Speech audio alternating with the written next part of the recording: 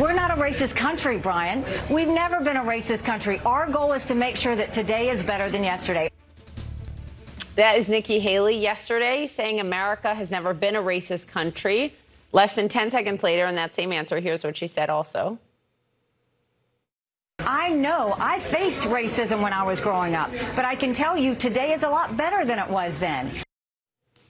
12 hours after that, the current frontrunner for the party's nomination, Donald Trump, posted this on his social media platform, quote, anyone listening to Nikki Nimarata, Haley's whacked out speech last night, those are his words, would think that she won the Iowa primary. Notably, Trump misspelled her name, her given name, and he posted that as well.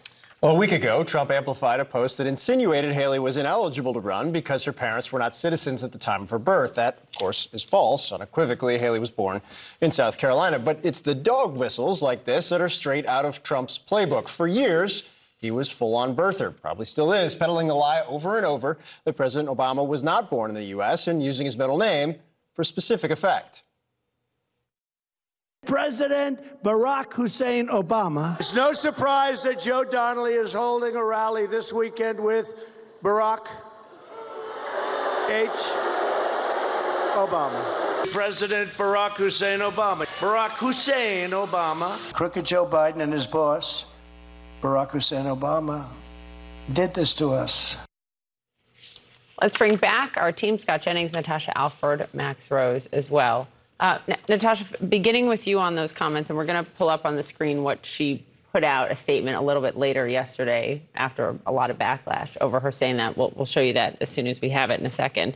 But there's context here, too, because what she said yesterday in that interview comes just a couple weeks after her gaffe about what caused the Civil War, an answer that didn't include the word slavery. You do not deserve to be president of this country if you don't have a coherent, consistent message about race. It is just 101, right? If you're going to lead this country through a time of division and partisanship, you have to have a consistent message. And I think this is why people don't trust Nikki Haley. They can't trust that she actually says what she means and she believes, but they can count on her saying whatever sounds good to the audience that she's speaking to. This will not work in a general election. Okay, you want to say that America was not a racist country to voters who are in Buffalo, right, and just saw people killed in the top shooting, or in Jacksonville, Florida. I mean, all of these voters are out there, and they want to know that you are going to tell the truth, but also that you have a message of hope for the future. Flip-flopping on that doesn't earn you any respect. Especially on this issue. Especially. Just point a note in case people missed it. Her campaign later yesterday put out a statement that said America has always had racism, but America has never been a racist country. That's even worse. Why? I mean, it's talking out of both sides of your mouth. And again, we cannot trust leaders who don't actually have a vision around this, right? People are tired of the division. They are tired of the sort of pain and gaslighting around racism. And so if you come with a message that says, you know, we're not racist, but, you know, I had a couple experiences with racism, but it's just not cohesive, it's not coherent, and it undermines any sense of belief that this person actually stands on what they believe. I would, at the same time, I would venture that I don't know anybody in the Republican Party who would give that different of a message. In fact, Ron DeSantis agreed with it last night. Yeah. I think Senator Tim Scott has said similar things. Noted Republican Vice President Kamala Harris has said this is not a racist country when she and Tim Scott had a conversation about this a while back. I do think you can make a distinction between saying an entire country is racist versus saying that there have been individual people or moments of racism. Where I think she is in trouble on this issue is it's in her head now. The slavery thing was a real gaffe. To say that we've never been a racist country, I mean, obviously the era of slavery, the period after the Civil War, the rise of the Klan, I mean, we had massive bouts and rounds with racism. Now, you know, her party, the Republican Party, was the party that started to dig us out of that in this country and to improve us every day, which she never actually says. DeSantis says it, and I'm surprised at that because that's part of our proud history as Republicans, the fight against slavery and struggle. Can I just say something, though? I mean, we talk about this as if it is the past. We've covered stories where people have died, have been killed because of racism. Jacksonville, Florida, the Dollar Tree shooting. I mean, this is happening right now. And this is not just the Black community, right? The Japanese internment. I mean, those families and descendants are still here. My last name is Alford, not because my family chose that last name. That is the name of the slaveholding family that owned us. I know the plantation that we are from in South Carolina, and I am here.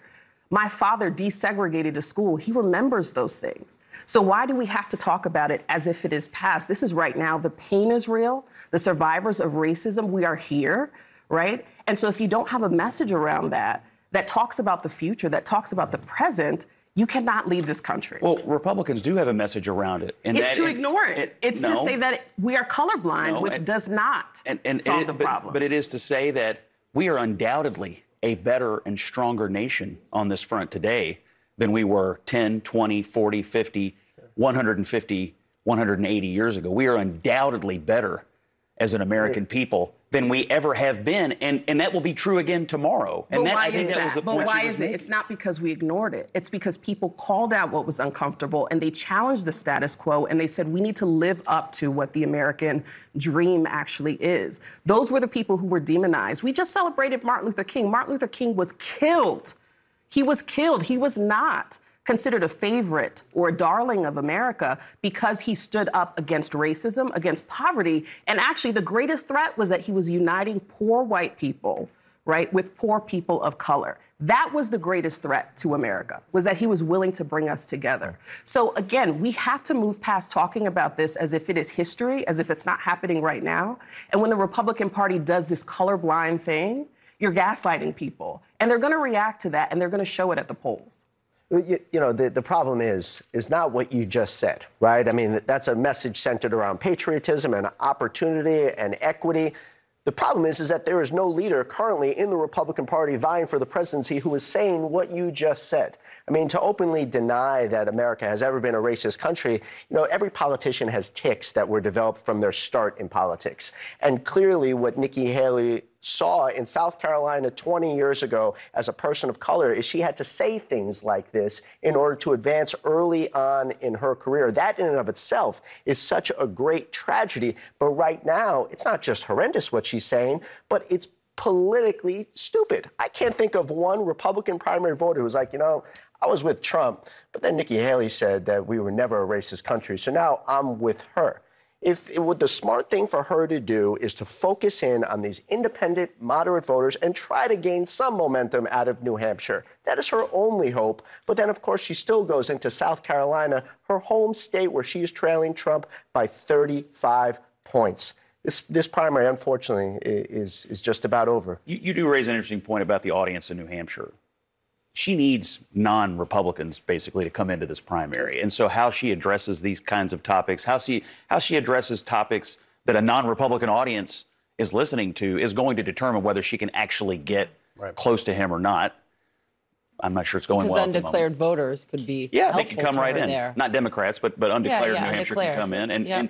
And people who say, well, I don't want Trump anymore. I want to move the Republican Party past Trump. Well, you can't give answers to questions that make them say, we sound like Trump, because then they have no reason to come in and look, this is what Chris Christie was saying in the hot mic the other day. I mean, this is basically why he was saying she's not up to this, because she can't paint the clear choice for the actual non-Republican or anti-Trump voter. This is the tightrope she's on. And it's also why DeSantis is not up to it as well. Too close to Trump. Thank you guys very much for this important conversation. Appreciate it.